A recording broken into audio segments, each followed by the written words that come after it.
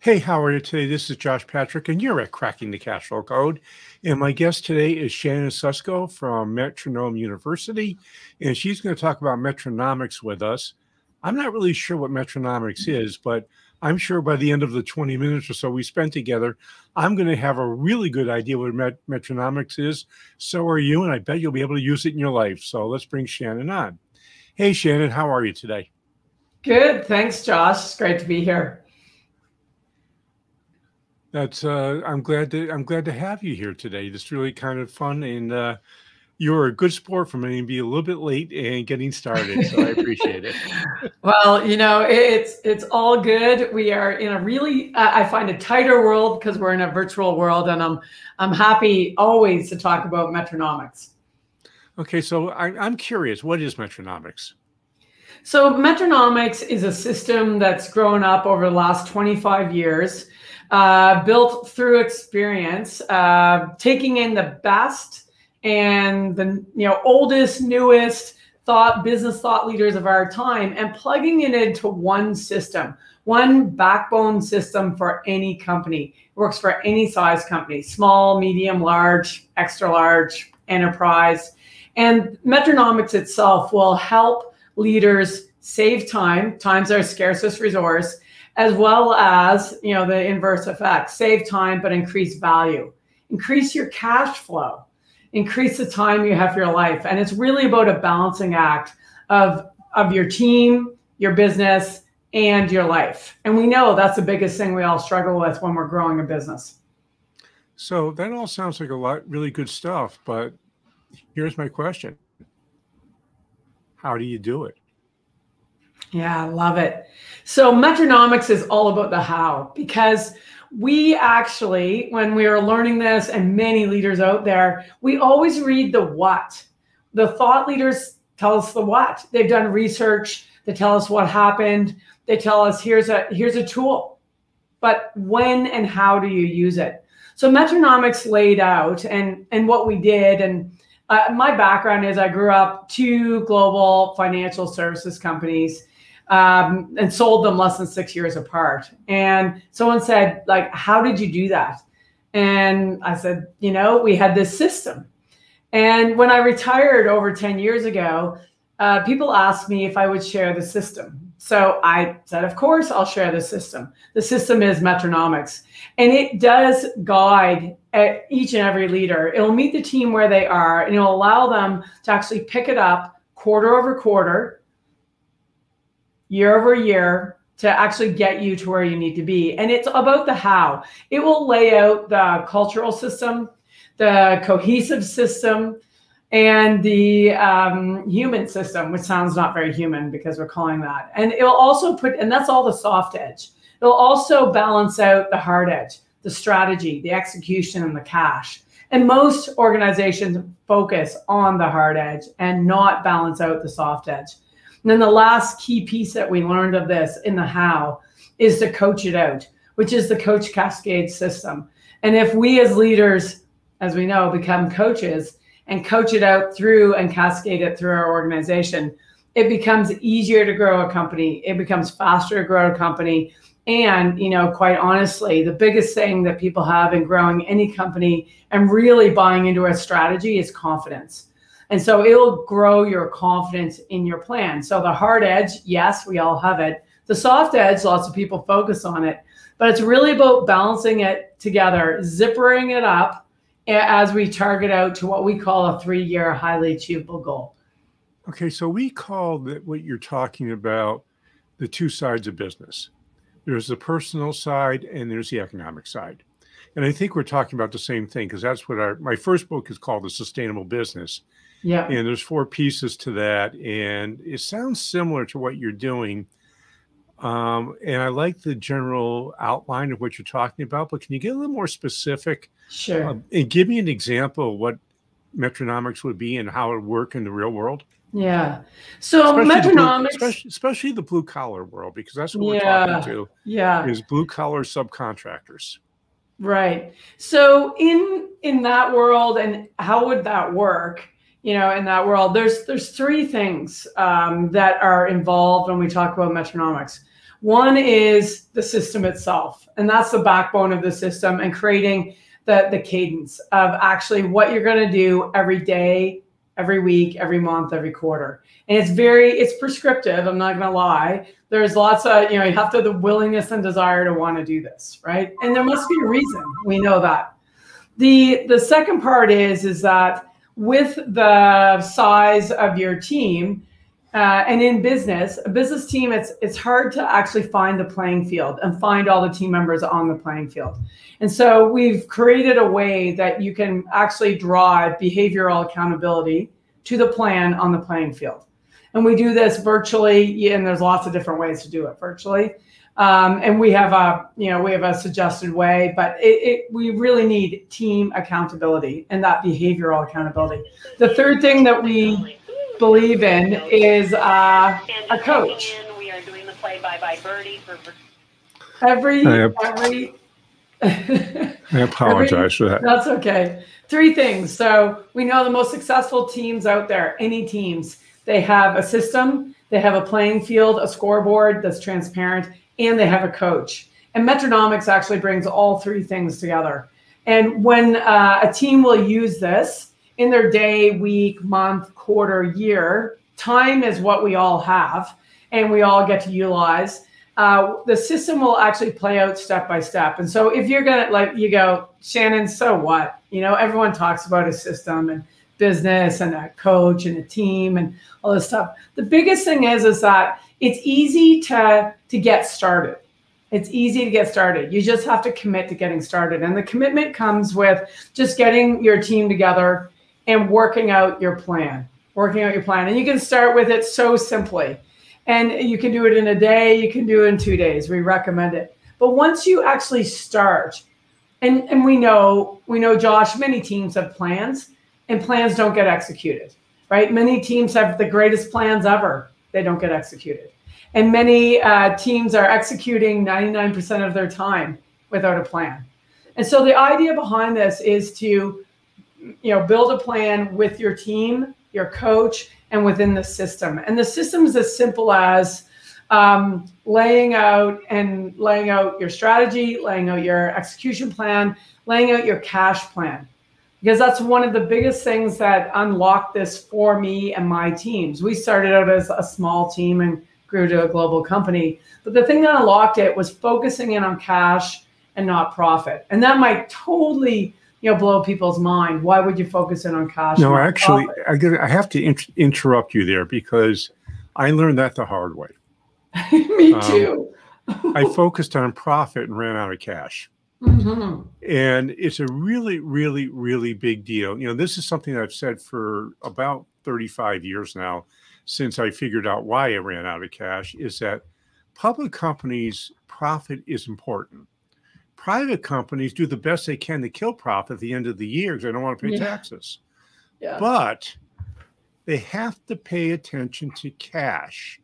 We all know the statistics that something like 80% of businesses don't make it to 5 years. They're startups. Right. And I would submit the reason that the vast majority of them go out of business isn't because they have a bad business, or they've got a bad idea, or they got a bad anything. They just run out of cash and they have no place to go to get more cash. Yeah.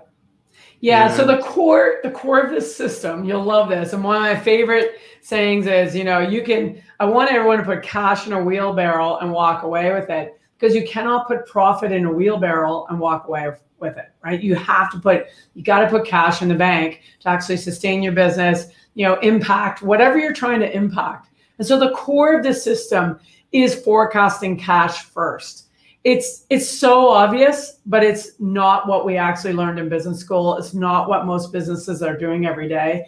And we have to work our plan to the forecast of cash in your monthly cash forecast. And we would roll out 36 months of cash forecasting and then work our way up. And we work our way all the way up. And people go, what do you mean you work your way up? We'll work our way all the way up to forecasting the things that flow through your business. We call them widgets. That sometimes confuses people. Widgets are the things that team members can control, right? It could be hours in a day. It could be manufacturing something. It could be ordering something. It could be POs you're pushing across the table, invoices that are coming in and out. These are widgets. These are things you control. And the only way you can actually grow your business and actually put cash in the bank is understanding the relationship between the functional areas of your business, of what things flow through, and then obviously what does it, what are the expenses to that, and what are you going to generate out of that? It does, at the end of the day, it's profit, but we got to put cash in the bank. So, well, profit's one of the drivers of cash, but not the only one. So it sounds like an integral part of what you guys do is dashboards. Am I correct in that? It is dashboards, but it's related to, and I love that you say that, there's a transparent scoreboard that would actually relate the cash to what we call the widgets, the things that flow through the business. Because if we're going to actually, we know you've probably worked in organizations too, where you've been given your number for the quarter. Here's your number, Josh, off you go, get it done. And you have no connection to that number whatsoever. You have no idea, it has no relationship to what you're doing. So the idea behind this is, yes, to have transparent scoreboards that everybody can see, no doubt. But the big thing is that what's measured on that scoreboard must be owned by the team members in the organization. It doesn't matter if it's one team member, 2, 10, whatever, but what you do every day. And one of my clients is an organization that builds net zero homes. And they've been using this probably about 6 years now. And they have the system fully cascaded from the scoreboard for the organization all the way through out to the sites and everybody on the sites. So everyone knows what their score is every day. And that score is the only thing, it's not dollars, it's only what they can control. And it must be connected to the company score, which then, of course, is going to be connected to the lagging fiscal results, including cash. But that's what that tie together allows us to make better, faster decisions. So I have a question for you. Is Scrum part of those things that you teach your people to do? So I, by my experience and my education, I grew up as a software developer before Scrum existed. That really dates me. Yes. And before agile methods, that dates me. But we created, I led a lot of software teams and large software projects at that time. And the goal was always never to miss the deadline, always to keep, what we had to deliver aligned to, the budget and the plan and how we're going to get paid, because the only way we're going to make money, right? And doing that and keeping that together. And so we created, part of this methodology at that time. Then as our company grew, I went from leading the software development team to running the company, right? Chief Operating Officer and then COO. CEO. And I just brought the same methods, along with the greatest thought leaders that had information out there at that time, to actually start putting this in place. Because the only way we win is if we tie the things that matter, the things people can own, right, each and every day to the plan. There's no other way to win. It's true for business and it's true for sport, right? That's the only way you win, if you can break it down and connect what matters at the end of the day. And so the agile methodology, the Scrum methodology is absolutely part of this. And it actually works. I don't know an organization that doesn't work for as an organization. And we know it works for many, many technology teams. Well, we have, we've been adapting Scrum for our subcontractors now for about 3 or 4 years. I actually went down to Jeff Sutherland's course and became a Scrum master. Yeah. But I wouldn't say that I know what I'm doing. I just sort of say, let's use some basic stuff. Yeah. And we see incredible results with the people that we work with who do that. And the reason is because you're doing basically all the things that you're talking about, which is having individual stuff that people can control. Right. That's the beauty of it. And interestingly enough, I like Metronomics. It's this big word. It's made up of 3 words is how we got it there. But Metronomics is, I joke about it, but it's a human system. It's based on human behavior. So is Scrum. So is any agile methodology. And that's why actually it works. As long as we connect to what we're doing and stay focused on it and have it connect to a bigger purpose and, you know, bigger goals, it actually humanly, you will actually pull it through as a team.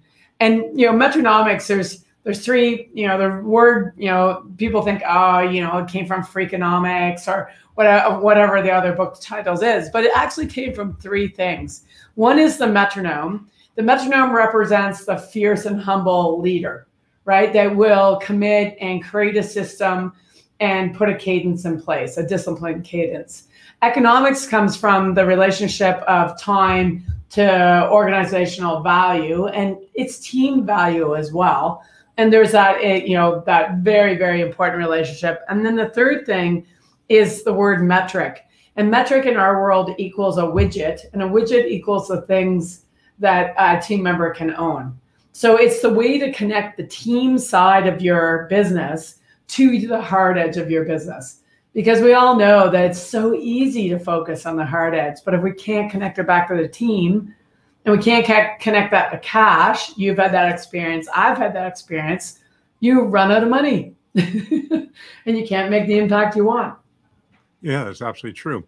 So are you in favor, or do you encourage your clients who are using Metronomics to use bonuses for their people? So it depends. I'm going to say that out loud. It depends. Definitely, I'll take it from two sides. So one side of it is what we do encourage is hiring A players. And an A player is, you know, someone who will consistently exceed expectations and is not motivated by dollars. Let's say bonus dollars compensation. They're motivated by doing a really great job, and they're motivated by being measured. Usually one of the top things in their minds is pure recognition. Does that mean they don't want to be recognized and we don't want to have a bonus pool? Some of my clients actually do have a quarterly performance program, but it's based off the widgets that they deliver, balanced to the cash funds they put into their bonus pool. It's the only way it gets triggered, right? They could do all the widgets, but if they gave them away, it didn't trigger what needs to be. So it has to be balanced. And other organizations I work with just, you know, decided to pay really well. They pay at the top percentile. And they just decided if we'll pay well, we'll get, you know, the best team members, and we will, you know, put it out that way. So that's two extremes. And we've seen everything in between. And I haven't seen any difference myself on the speed of growth of an organization based on the company that pays a really great base salary and program compared to a team that's, you know, has no cap bonus program. I just want to say that out loud. I've not seen no difference in the rate of growth in my companies. Yeah, and that probably is true. And I think it really becomes down, you know, Peter Drucker used to talk about, in W. Edwards Deming talked about this a lot. We were Deming people in 1982. We put our first TQM program in our food service company. And that was before Scrum and before Lean and before Six Sigma. Yeah. And all that stuff. I mean, it was basically total quality management and Deming's 14 points. That's all there was. Yes. And if you actually look at what all these, you know, process improvement things are, they're really just based on Deming's 14 points. Right. And in there, it's about managers managing. Yeah. It's not about, you know, money is table stakes. Yeah. Now, I do like company-wide bonuses, and I like it based on company-wide profits with open book management. Right. And the reason I like that is that, yes, widgets make a ton of sense for what you control, but if we don't see the bigger picture at the same time, it really becomes so. It took me about 10 years to learn this. They used to call me Mr. Bonus in the food service business because I had bonuses for everything. And we did the widget bonus. And the problem with the widget bonus was one section of the company could blow the doors off while the rest of the company was losing money. Right, right. And so we did widgets. I mean, when we think of widgets, lots of people just think it's one, it's what you make, it's what you do, it's what you sell. But there's widgets all the way through, and there's company widgets. But the biggest thing is it's got to be balanced, right? So it's got to be balanced to the lagging, the fiscal side. And the widgets are really the front end. And there's two reasons. One, you can get it out there and know what your score is, but you can also know that you may be off before you're off, before you close out the month. And the earlier we know the score and through the widgets in the month, the better, right? And in the week, and in my businesses, they were SaaS businesses. So if we missed some new users or new clients we were putting on our platform in the very first day of a month, we're blowing our year actually, because we're expecting that subscription over and over and over again. And so it actually taught us great discipline to look at that at a daily level. And with the clients we work with, and the system promotes, getting it to a daily level, just to, A, players want to be measured, and they want others to know how they're doing, and they want that peer recognition. Hence why, we call them huddles. And we took that from Rockefeller habits back in the day, but same idea as the Scrum. And they just want to be able to share that. The other thing I want to say is that this system is being used out there by upwards of 90 coaches worldwide. Use this system. It's on, I think, every continent. It's used in many languages. And the thing is, why? It's because it's really human. And humans want that connection back, not only to win, but they want the connection back to themselves. And I think the biggest thing that leaders are excited about is it gives back time in their life. The system, is prescriptive. It actually lays it out time, like every 90 days, it lays out what you should do next. And it sounds sort of ridiculous because you're going, how can that company over there be the same as our company over here and that company over there? But it's all really human, right? And it will meet your team where they are to get you to whatever your goal is. I call it the business Olympics. Whatever you set as your business Olympics, it's set up to give you that program to get you there.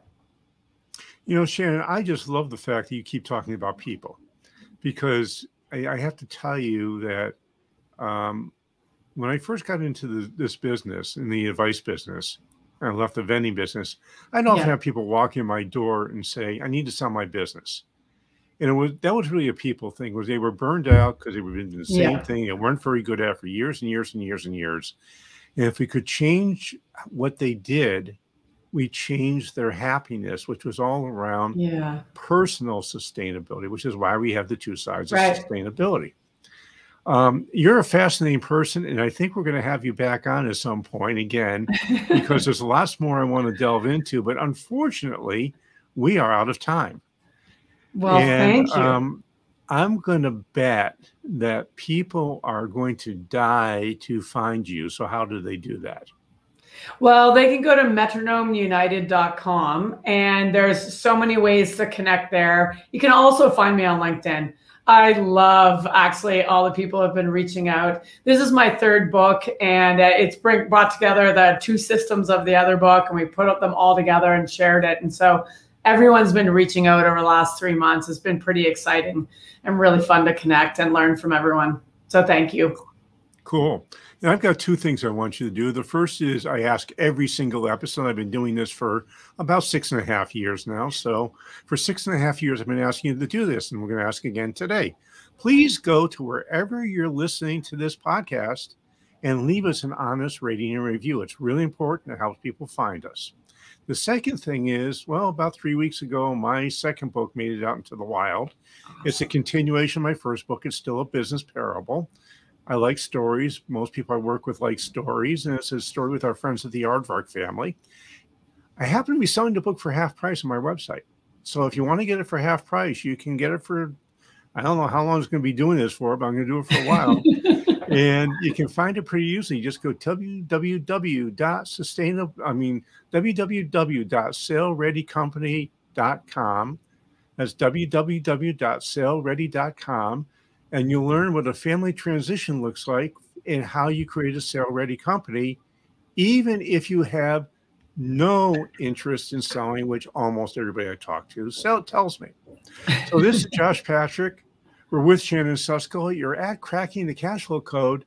Thanks a lot for stopping by. I hope to see you back here really soon.